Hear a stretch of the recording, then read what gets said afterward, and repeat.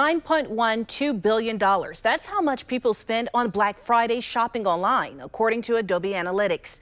In-person numbers are a little harder to track on this Small Business Saturday.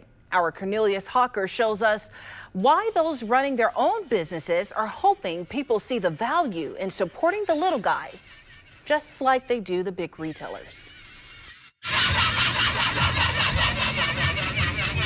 At 24 Karat Nail Spa in Broad Ripple, the work they do is more than just giving someone pretty nails. I hope that it excites their day, makes them feel like a new woman, you know what I mean? Like, or a new man if you get nails too, because they get nails too. Kiosha Coleman and all the women who work here take pride in what they do, creating art on a tiny canvas. It sparks my creativity. I get to use my mind. A lot of my clients come in and just like do whatever you want, you know, on my nails. I think it's just the creativity and being able to like make a living off something that you actually love. That last part, making a living, is where customers come in. You gotta support the little guy.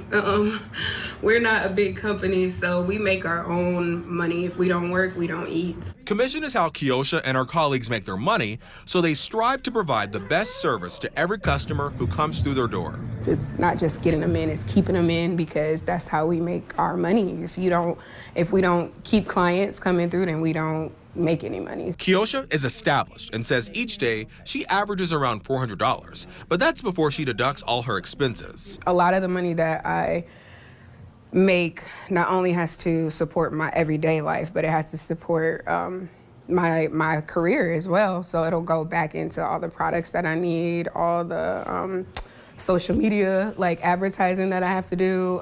It goes into, a lot of it goes back into the business. Kiosha hopes people see the pride she and everyone else who runs a small business take in what they do and choose to support them, not only on Small Business Saturday, but throughout the year. In Broad Ripple, Cornelius Hawker, WRTV.